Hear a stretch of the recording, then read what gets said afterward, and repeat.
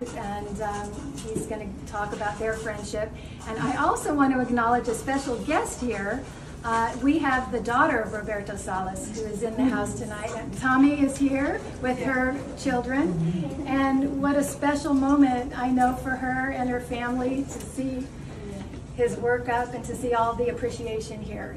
The other thing I want to mention is if you're interested in one of the prints, tonight, if you purchase a print, you will get a book on Roberto Salas. And it's a $75 value, so you will get a free book along with your purchase of the print. So anyway, I just wanted to mention that first, and then you're going to go ahead and talk, and then you can introduce Rick. Okay. All right. Anyway, I just want to mention Francisco Rivero. I met him in 1999 on one of the trips I took to Cuba. I was walking around a small city near Varadero, near the beach, and it was a little town that is called Cárdenas. And as I was walking around, I passed by in front of a art gallery, and I walked in, and I really liked his work. So they called him up, and he came on his bicycle real quick, and we worked out a deal. And every time I've taken groups to Cuba, I've always tried to take them to go see Francisco Rivero to see if people want to buy some of his works. And by coincidence, he lives about 3 houses away from Ilian Gonzalez's house. I don't know if you remember Ilian Gonzalez, that little boy that made it to Florida when he was like 5 years old. His mother drowned and so forth. Anyway, I also met him and his father, well, in one of the trips to Cuba. But I want to mention that Francisco Rivero studied 2 years in the Czech Republic. At that time it was called Czechoslovakia, because at that time the Cuban government would send a lot of Cubans to go to either Russia or other Eastern European countries. And he went there for 2 years, but when he came back, engineering was not his pleasure. He wanted to get into art, so he developed, took a number of courses on design. And one of the things I really appreciate about Francisco Rivero is that he's always experimenting with different techniques, you know, from more traditional Mona Lisa in Cuba to some far-fetched, almost cartoonish, whimsical, and he even has some that he's made some black and white with sand. So you could see some of those there that are paintings. And we have some of the paintings that are either framed or with stretcher bars or with no frames at all, just canvas. So I really appreciate you looking at these works. And we've had a number of people that find his work very unique. It was in pretty bad shape. So I went there, and I quite frankly did not fall in love immediately, because I was kind of propagandized in my own mind. I mean, I'm going to Cuba, these guys are commies, these guys are Reds, you know. And then about 6 days into my trip, I was these are the most wonderful people I've ever met in my entire life. And so that on the 7th day, unfortunately, I had to go home. So a year later, we came back to do the same thing that we did, which was to celebrate the first Jewish Passover in public since the revolution, because now I'm going to get long-winded, but it's good information. Because in 1961, all organized religion was banned because it was a power source, and that revolutionary government did not want any power sources like the Catholic Church or the Jewish religion or the Greek Orthodoxes. But we can go on. Anyway, so we opened it up, and it was pretty fun. 2 years later, by the way, Fidel Castro attended the first celebration of Hanukkah at the same temple. And since then, it's become a major big deal. So it was cool. So in 1996, when I went back for the second time, there was some liberalization, and one of the liberalizations is that they could have flea markets where Cubans could sell goods in public. And prior to that, all retail was controlled by the government, because it is and was a totalitarian government. And so in those flea markets, I went to the flea markets, and there was a lot of things that were coming out of people's closets, basements, attics, etc. And although I wasn't interested in the old shoes and the old clothes, I was interested in the 1955 Sandy Koufax rookie card. Yeah. Oh, and you know, for $3. But also there were these stacks of photographs, 8x10 photographs, which were press photos, and they were really magnificent. Not only did they tell a story with these characters that we've come to know about, like Che Guevara and Fidel Castro. Forget the politics tonight; they are characters, you know, and in their own soap opera. But the photographers were amazing, and this was a way that Fidel Castro communicated his activities in Cuba to the world and to try to legitimize his revolutionary government.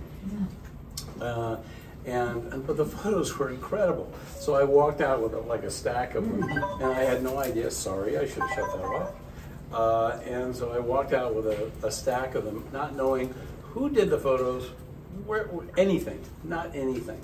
And over the next year or so, I started realizing that there were actually people's eyeballs that were behind those cameras, and from those eyeballs were real people, and did some research, and I found that there were four prominent photographers who became known as Fidel Castro's private photographers. One of them was Osvaldo Salas, the grandfather of Tammy and the great-grandfather of the boys over there. And another one was Alberto Diaz, who became known as Corda. You know him because the most famous image in the world, which is the image of Che Guevara, that you've seen on every, I'm glad I'm not the only one, thank God. The image of Che Guevara, which everybody's seen, that was Corda. Another one by the name of Liborio Noval, who was one of Roberto Salas's dearest mentors and friends, and Raul Corrales. So I went back and I went on a mission to meet them all, because to see if they were around, because who are these guys, all right? Well, unfortunately, Osvaldo Salas had passed in the early 90s, but the other three were around. I was able to meet two of them, Noval and Corrales, but in the process, I met Osvaldo Salas' son, Roberto, whose work you see on the walls tonight.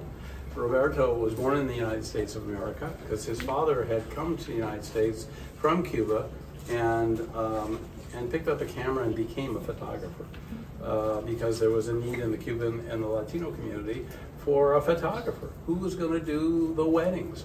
Who was going to do the graduations? Who was going to do anything? And then the Latino Americano, or the Latin newspapers and magazines had nobody to make photos in New York. He took that opportunity, specializing in sports. Great boxing photographer, amazing baseball photographer, and then there was this little dude who used to come with him to the baseball games, and in fact, you know, that's how Roberto Salas learned photography. In 1955, a guy by the name of Fidel Castro came to raise money in New York for this revolution. Can you imagine somebody coming? I mean, we all have gone to benefits for our churches and our temples or our politicians. Can you imagine a guy coming to your city and saying, "I'm going to throw a revolution, and I need some money"? But that's what he did. He raised money, and that's where he was introduced to Osvaldo Salas, who found him an amazing individual, and so much so that Osvaldo moved back to Cuba to join the revolution as a photographer, and that's how he played his role. And then Roberto came back very soon thereafter as a 17-year-old and became his father's grip, and also a very, very fine photographer, and was the fifth person known as Fidel Castro's private photographer. But in the meantime, you know, we all get branded, so he was one of the private photographers. He was a hell of Roberto is still a hell of a photographer. He's 82? How old is he? 82 now? 81. 81. Oh, tell him I told him everybody he was 82. He'll love him for it. He's 81 years old. He lives in Havana and is still active making photos. This series is the Campesino series, and he went into the country and photographed people posing in it was like their own personal baseball card. To really simplify it. He'd hate me to refer to them that way, but that's what they are. They're beautiful works. I have those 4 down there. I have some black and whites of them on my wall at home. They're fabulous. Anyways, he is the only living photographer now from that revolutionary era, and still alive, kicking, and very active. And he's become a very, very dear friend. There's lots of stories, but I only had 5 minutes, and I think I've taken 10. So enjoy yourself. Again, the book. The book. We did this. This is our COVID project. We did this during COVID. So I was sitting around during the COVID like everybody else was sitting at home going, okay, what am I going to do for any time? So I called him. I said, hey, man, it's time to do a book because we can. And so we did this book, and this is our COVID project. And this is his first and only true monograph. We're very pleased that we made it. It is self-published. We printed a couple hundred of them, and a few of them are here tonight.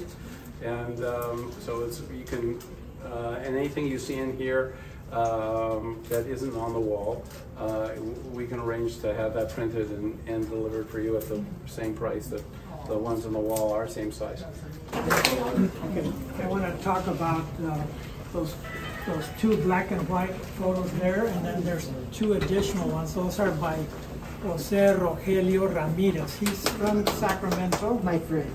Your friend? Oh, good. Close personal friend. Perfect. Well, I met Jose in 2005 when Roberto Salas was invited by my university to come to Sacramento State, and there's a number of former colleagues here. And anyway, he was invited, and we had a photography exhibit, and we kept in touch with Roberto Salas ever since then. But Rogelio Ramirez, Jose, has done, you can see the black and white. He's used a different technique. He's originally from San Francisco, but lives in Sacramento and also in Mexico. And his technique, he likes to do what they call street photography. Although he's tried weddings, he's tried to do landscape and other things, but he prefers street photography. And these are beautiful little pieces in black and white, and you can see 2 other additional ones behind in that case there. So thank you once again, Janice, wherever you are. I appreciate it. Thank you very much for sitting in for YoloArts. Thank you again for coming. Appreciate it. And please enjoy yourself. We still have some more food, right, Janice? Right?